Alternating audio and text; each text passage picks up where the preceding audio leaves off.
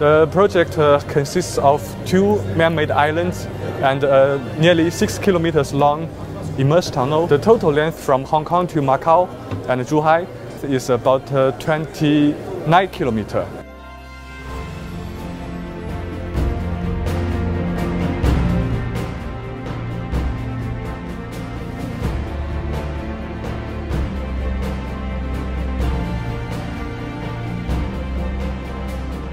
If we use the traditional method, we will do quite a lot of excavations to speed up the construction and also to save the environment, reduce the dredging that we insert about 120 cylinders to form 2 islands.